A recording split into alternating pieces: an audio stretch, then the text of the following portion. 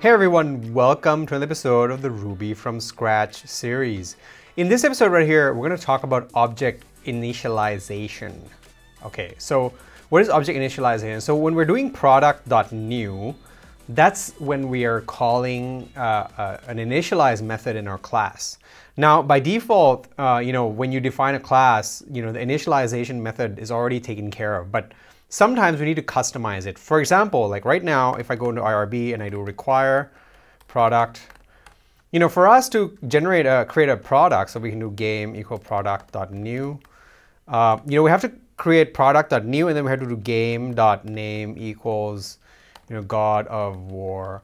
And then, we get the name and all that stuff set. But what if we actually wanted to do all that in one line? We want to give it a name and a price all in one line. Well, we can do that. So what we can do is we can write our own initialize method. So def initialize and then name, price, end. So this method is called when you call new. Essentially, that's all that is. That's all this initialize method is. And it is a special method. It's not like something that you can just make up. When you call new, Ruby actually calls the initialize method. So let me show you how this works. So I'm going to do name equals name. So basically, we're going to be able to pass in the name of the game and then the price as arguments, and then we can assign them to the instance variables. So price equals price. All right. So now I'm going to exit and go to IRB and then require product.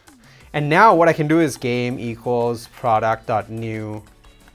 And then here we can put God of War.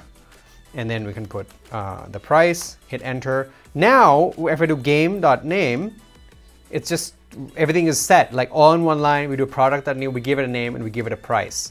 So what if we want to take this a little bit further? So in the case where if we had hundreds of attributes we want to set when we create a product, I mean, that might even be difficult to do. But what if we had 5 to 10 attributes, and do we have to create 5 lines and has 5 arguments?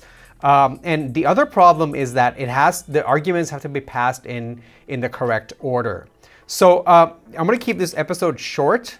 But what I'm going to do is in the next part, so this is going to be a 2-part series, 2-part video of this object initialization.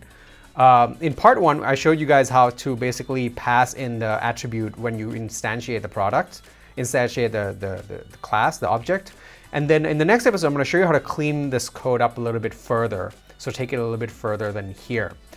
So like, share, and subscribe if you found this video useful. Also, check out our site, become a member for $9 a month to get access to our Ruby and Rails content. So we have member exclusive Rails videos on our site. So check that out if you want to build projects with Rails.